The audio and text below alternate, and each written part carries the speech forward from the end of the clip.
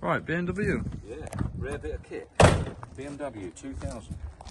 Don't see two of them every week. Very rare bit of kit. I can remember selling similar ones in 1974, you know, 1501s and 1502s and stuff like that, 1602s and such like, and the odd 2000. Not many of them really. I was just talking to the owner, and he tells me it went to South Africa in about 67 or 68 or something, and then came back. And anyway, obviously it come back. It's here now, and it's quite nice actually. It's lovely inside. I mean, it's really a nice little car. I mean, the seat's been sat in, but I mean, it has been, hasn't it? It's entitled to it. It's got 95,000 miles on it. It'll be right, I'm sure. Engine bay is really, really nice, which I think you open from the other side. Just the carpet's right. Now, whether that's been replaced or not, I don't know, but that carpet's dead right. So it could have been replaced at some stage, but I just got the feeling that it perhaps hasn't. So that might even be original carpet. It's clearly original interior. There's absolutely no doubt about that whatsoever. Steering wheel's lovely, dashboard's lovely. Basically, a nice old car. And I thought I'd just give it a quick spin around the block, and it actually goes quite well. Sloppy.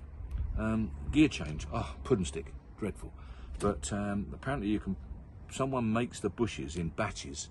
You've got to be quick and get some bushes ordered for it, because I mean the gear stick is atrocious. I mean, it's just all over the place. I mean, it's a miracle you can find a gear at all. So that wants addressing straight away. I mean, that just spoils it. And other than that, a little bit of a service, I think. You know, it hasn't been used much just lately, and it's just a little on the lumpy side. Fit engine, pulls well, drives nice, steering good, beautiful brakes, bang on brakes. Just he wants a set of points and plugs or something, you know, that's what he wants, and that just a bit of setting up, messing about with. But generally speaking, a nice example, and you know, nice on the door shuts. It's all sound, straight shuts on the door shuts. It's a level old car. Yeah, look at that. Look, you know, she's all right, mate. She's pretty good. You know, for the age of the car, let's face it, it's getting on a bit. You know, it's had a life, and it's been halfway around the world. And it's done 95,000 miles. It's no spring chicken, but it's a nice order. It's had a decent paint job some time ago, so what you see is what you get. That's nice. Nice water and such like. Good tyres. There's your bonnet. I think this is the only one. I don't think there's one either side. Yeah, there you go. Yeah. Now, what a straight old engine bay that is. You know, not been messed about with. This bit here has been painted at some stage, look. But all this looks original. I mean, they're as good a suspension leg you're ever going to come across them. You know, I mean, you know, most of them have been plated like a Cortina. Pretty good, like. You can tell it's obviously been in a warmer climate for quite some time, hasn't it? Alternated, the alternator, which was standard. Servo brakes, which was standard. You know, they were specced up and way above what we were selling. I mean, we're comparing this now with a Mark II Cortina.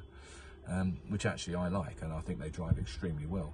And you could argue that a Mark II Cortina will drive just as well, if not better than this, maybe.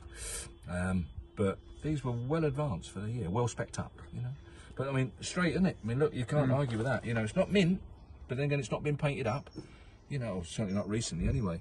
And engine bay itself, inner wings and such like, very level old car. So I think it'll. I think with a bit of titivating, I think it'll make a nice car. Good. Get that gear stick still sorted out. Yeah, leave that up. I'll get some photos.